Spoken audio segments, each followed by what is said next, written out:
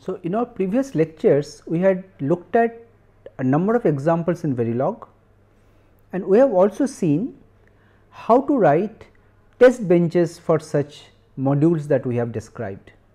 We had looked at some of the features of the test benches, how you can apply the stimulus values for combination circuits, how you can apply clocks for sequential circuits and so on. Now, in this lecture we shall be looking at the test benches, the different commands that are available in a more formal and elaborate way, and in the next lecture we shall be looking at some examples on some of the features that we will be discussing in the process. Okay. So, our lecture is titled Verilog test bench. Now, these are the things which I have already discussed earlier. So, let us have a quick recap. So, a test bench is a Verilog module. It is a procedural block that runs or executes only once. You recall, a procedural block can be of two types, the always procedural block and the initial procedural block. Particularly the initial procedural block is used for writing test benches, because there are certain things which you need to run only once, and the initial block is meant to be run only once. Of course, there are some parts of the test bench like generating a clock which you want to do it repeatedly. That part you can do using always if you want. Okay? Fine. So, such this initial blocks and these test benches written using those, they are used only for simulation. So, if your task is to synthesize a circuit, then you do not write the test bench. You will be writing test bench if you want to verify your design by applying some test inputs and see what the outputs are coming, then only you write the test bench. Okay? Fine. So, roughly speaking, what does the test bench do? They generate the different inputs to your circuit or your design like clock, reset and the other functional inputs. So, suppose you have created a design, let us call it a design under test or DOT. You can apply such inputs to DOT, and it can also monitor the outputs. You see, when you apply the inputs, after that you may want that I want to see what the outputs are. So, your test bench can just print those values on the screen, or if you want, it can also dump it in a file, so that you can later on see the signal values in a nicely graphical interface, the waveforms, the timing diagrams and so on in that form. Okay. So, you can view the outputs in whatever way you want to by specifying it appropriately, right. As I said, you can either print the values or you can dump them in a file from where you can view them in the form of waveforms. Fine. So, the basic requirement is the design that you have created, the inputs of it should be connected to the test bench, because the test bench will be applying the inputs to the DOT. Similarly, the outputs of the DOT should be connected to the test bench, because the test bench would be reading those values and will be printing or displaying whatever you want to. Okay. So, these are the things I have already mentioned. So, in a test bench you can either use initial blocks or always blocks also. So, initial procedural block is the one which executes only once, but always block is repetitive. So, for generating some periodic signals like clock, you can use always. Okay. Okay. Pictorially, whatever I told just now, you can visualize like this. Let us say this is your design which you have written in Verilog. I am showing it as a box, and this is the test bench you have written. So, the first thing what you do is that you instantiate a copy of your design within the test bench. Then you connect the input lines of your design under test to some stimulus output lines from your test bench. So, your test bench outputs will be your inputs to your DOT.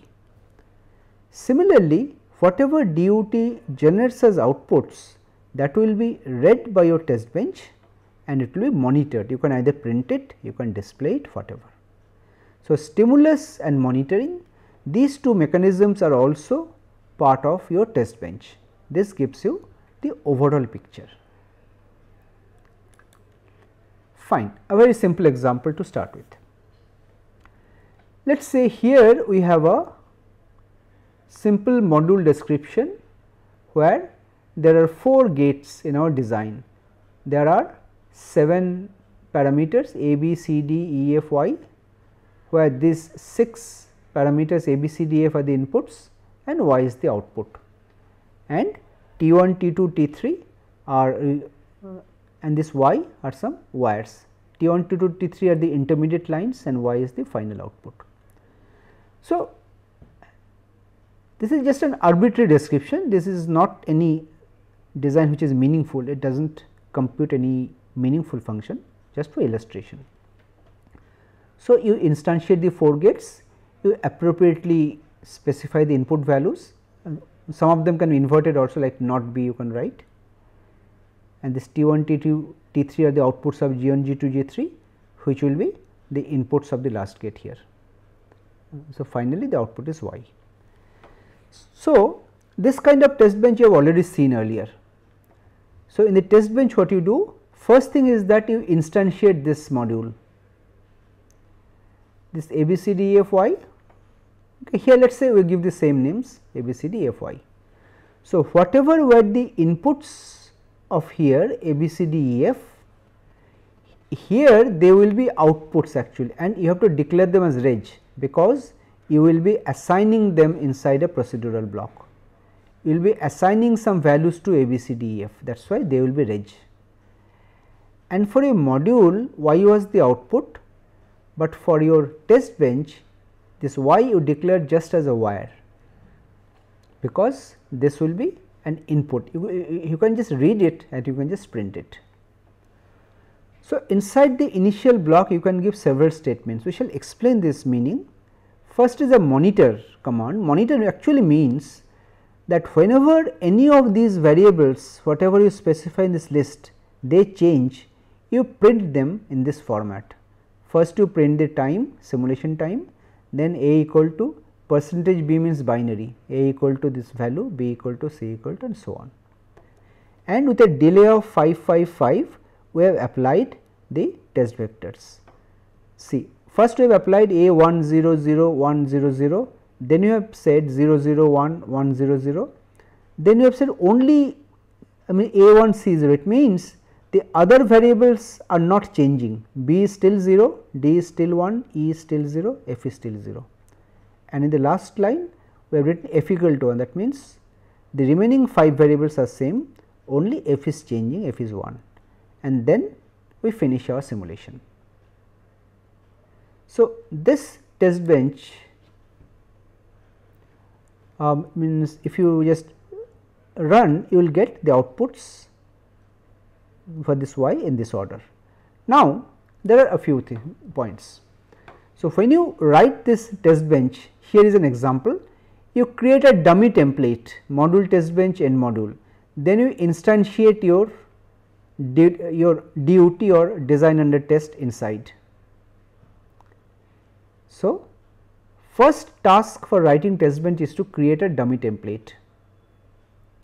So, inside the dummy template, of course, you will have to instantiate your design under test, and whatever signals were inputs to your DUT, they will now be declared as reg, and whatever signals were outputs in your DUT, they will be declared as wire.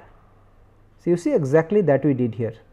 So, whatever are inputs here A, B, C, D, E, F, they have declared as reg, and Y was output, Y you have declared as wire, right. The reason I have already mentioned. So, these you have to declare as reg because you will be assigning them to values inside the initial procedural block.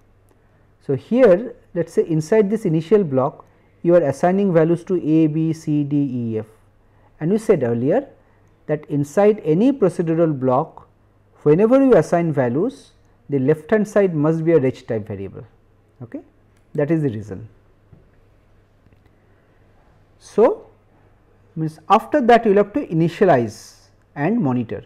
You will have to apply some values to the inputs of your DUT and you will have to monitor the DUT outputs in a suitable way to verify whether it is working correctly or not. So, for synchronous sequential circuits, in addition to your inputs, you may be having some clocks, reset, clear, this kind of inputs. So, you need something more for sequential circuits. So, whatever example I took just now, that is for a combination circuit, but for a synchronous sequential circuit, you will also need some clock generation logic. There are various ways to specify clock signals, we shall see later through some examples how to do it. And the test bench can include some simulated directives, sometimes these are called tasks also, simulated directives. These are very common tasks. Display, it starts with a dollar symbol, display, monitor, dump file, dump vats, finish. These you have already seen in our examples which you saw earlier. Okay. And again I am repeating that you need to write a test bench only when you are carrying out simulation. So, if your objective is to synthesize a design, then you do not need a test bench, right. Let us now explain the meaning of the simulated directives. The first simulated directive we explain is display. See, display is exactly similar to the printf command that you have in language like C. In C, whenever you want to print the value of some variables, you give a printf, you specify the list of the variables you want to print, and also you specify a format string that tells you how you want to print. Okay. So, exactly the same way in the display directive, $display within bracket, within double quotes you first specify the format string, then you specify the variables or the expressions that you want to print or display.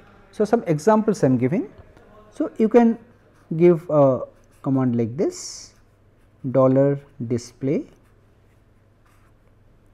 within double quote you can say %B, %D, %H.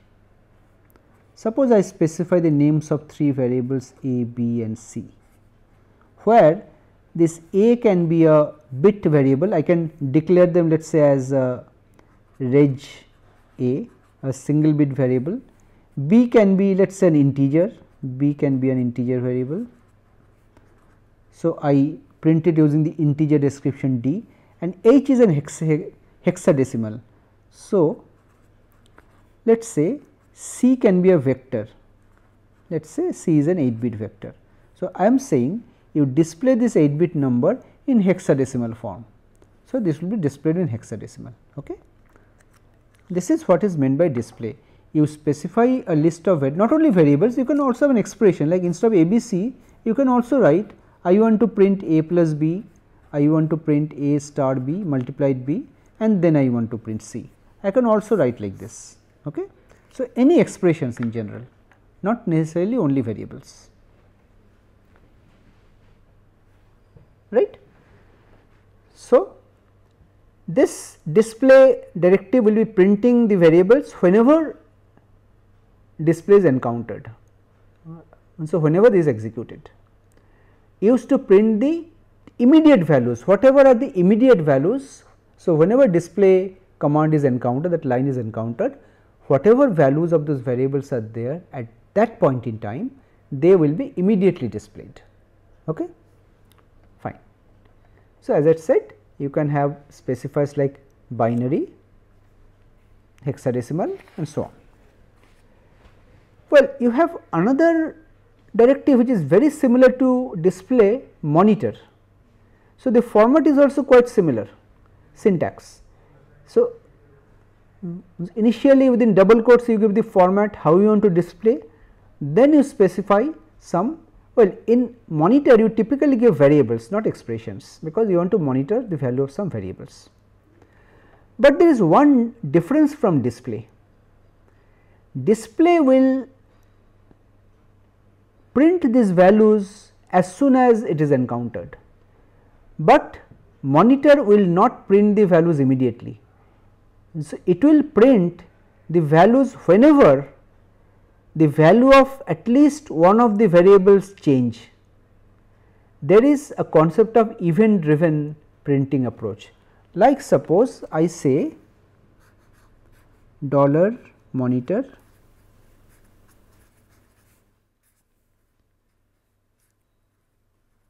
%d %b %b.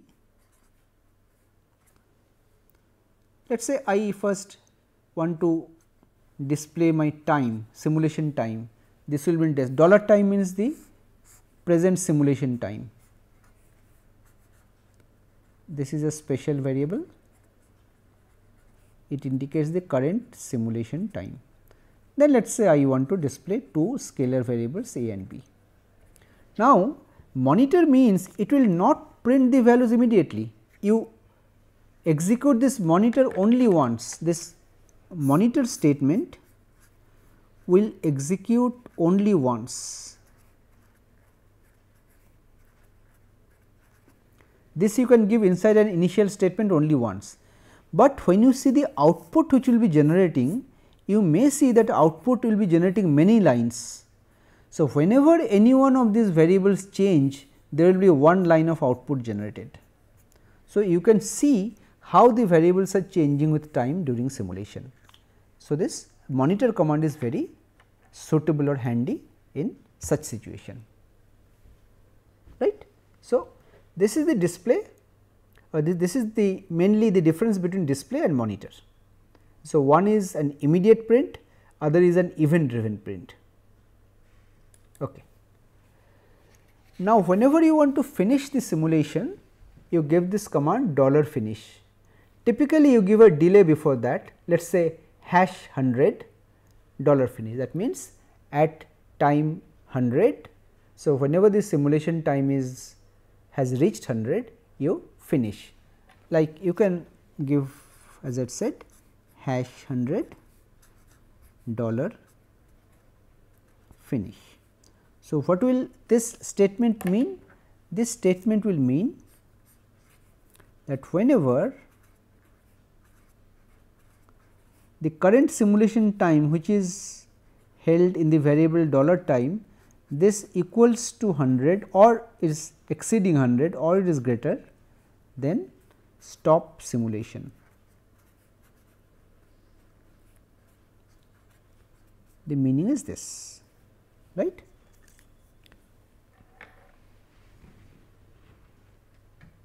Okay. So, there is another command called dump file, where you can specify the name of a file in the argument. So, here you are actually specifying that where to dump the values of all the variables which you can view later. So, this file name will specifies the name of that file, which will be used to store the values of some selected variables. We shall see how to select them variables. There is another command for that. Some variables will be dumped into the file, so that you can see them later in a suitable way. And this file which is specified here, this typically has an extension .vcd. This is a quite commonly used file format. This is the acronym for value change dump, and this file contains information about all changes that take place in the variables that you have specified. And during simulation, wherever you encounter $dump off, this dumping into the file will stop, and whenever you again encounter dump on, so again this dumping will start. Like for example, if you give a command like this, let us say, suppose you give initial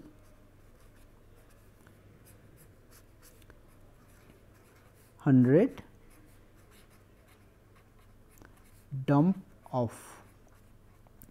There is another initial block, let us say you give 150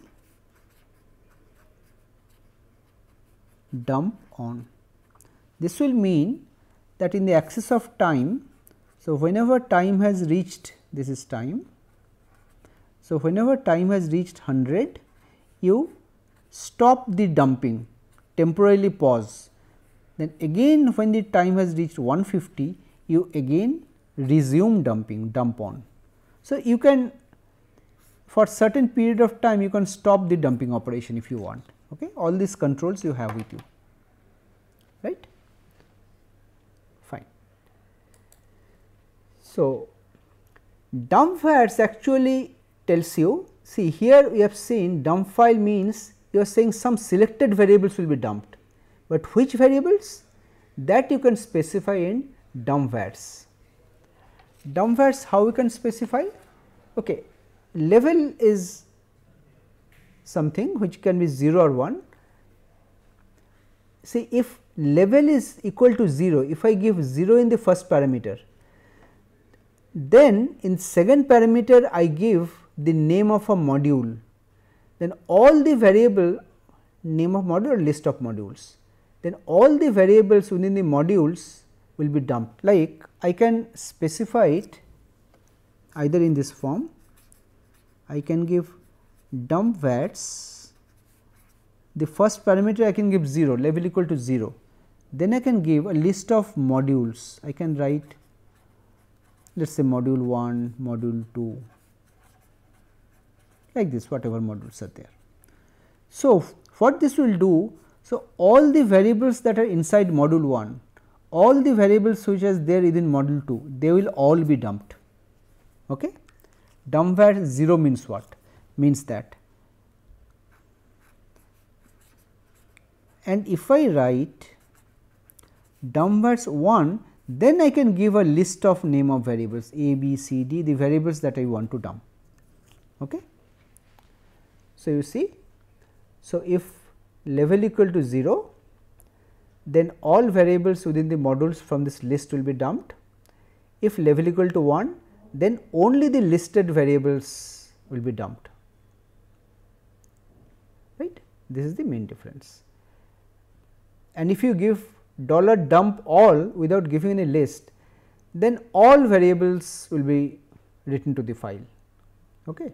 So, irrespective of there is a change in the variable or not. And sometimes when you are just handling a very complex design and your simulation is going on for a long time, your dump file may become very large. So, there is also a facility where you can specify that, well, I will not allow my dump file to cross a certain limit, like I can say it should not be more than 5 megabytes, let us say. So, I can specify a file size limit in by using the command dump limit file size. This can be used to set the maximum size of the dump file, right. So, let us take a small example. So, here we are taking an example of a 2-bit equality checker. Well, we talked about the time scale command earlier, you remember. In this time scale which appears in the beginning of a module, the first parameter indicates the unit, like in the delay, whenever if I write #5, it means 5 into 1 nanosecond, and the second one, this 100 ps picosecond, this means the resolution. The simulation will be carrying out the or will be computing the results correct up to 100 picoseconds. Okay.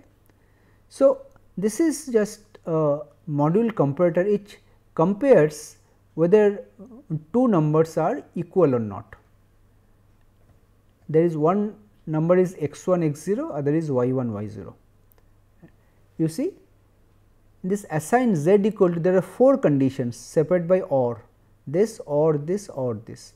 So, what does the first condition say? It says x0 and y0 and y1 and x1. It means all of them are 1. That means this x is also 1 1, y is also 1 1. Second one says x 0 is not, y 0 is not, x 1 is 1, y 1 is 1, which means 1 0 and 1 0, both are 1 0 1 0, and this is all are not. That means both all are 0 0, x is also 0 0, y is also 0 0, and here x 0 y 0 are 1 1, x 1 y 0 are not, that means 0 1 0 1. So, for all the 4 combinations, if they are equal, z will be 1. Just we are writing down the expression for that. This is a simple test bench using the commands that we have mentioned. You see, we have given a time scale at the beginning. This is the module test bench, this is the comparator module, this was comparator. We are giving it name C2, 2-bit comparator. Well, this is the recommended style of including or instantiating a module. I mentioned earlier also, instead of just writing x, y, z, it is good to write using dot the name of these variables and the variables that are using here. Well, here in this example the names are the same, but you could have used the names a, b, c also, or you could have included the variables in a different order, like you have put the z first, then x, then y, like that. It is always good to specify it like this. So, you see here we have given 2 initial blocks. So, in the second initial block there is only a monitor statement. You see, t equal to %d, we are displaying the time, then x, y, z. 2b means bit within a 2 space. So, the first one will be blank. So, x, y, z will be, z is integer, you see, z is output, we are printing as a d. This you could have also given as b, no problem. And this x and y are 2-bit number, that is why 2b, 2b. Okay. And here we have given a dump file, specified a file name where the values will be dumped, and 0 comma name of the module. Test bench is the name of the module. So, inside test bench, whatever variables you are declaring and the modules you are instantiating, all those variables will be dumped. Then my stimulus, first I am applying x equal to 0 1, y equal to 0 0. Then after time 10, I am applying x equal to 1 0, y equal to 1 0. Then again after time 10, I apply x equal to 0 1, y equal to 1 1.